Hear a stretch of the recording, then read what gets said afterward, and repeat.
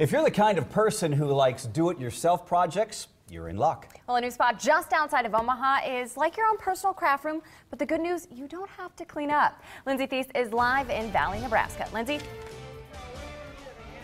That's right, and if you were with us earlier in the 4 o'clock hour, I had just started my wreath craft project. We're at the Studio DIY Valley.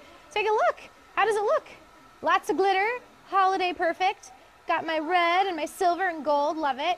And like we said before, the best part is I don't have to clean up after this.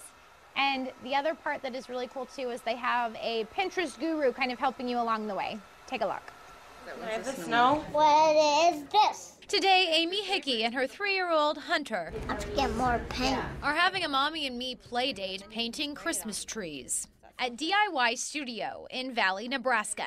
The room takes your Pinterest board and puts your supplies all in one place.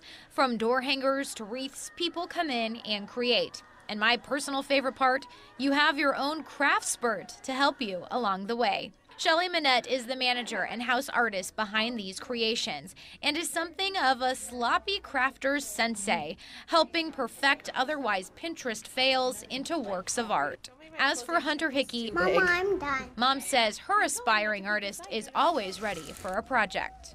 He loves to help Mommy. He definitely likes to be a part of it. He likes to do whatever I'm doing. So yeah, I think he'll be cutting my wood pieces for me so I don't have to do it down the road. Lucky for them both, there's now a spot for that. Look at Mom, look, And back out here live at Studio DIY Valley. So they have all different kinds of classes, or if you want to come and just do it on your own. They have some kiddos that are painting different kinds of door hangers and stuff while I've been working on my wreaths. Some of their moms have been here working on their wreaths too.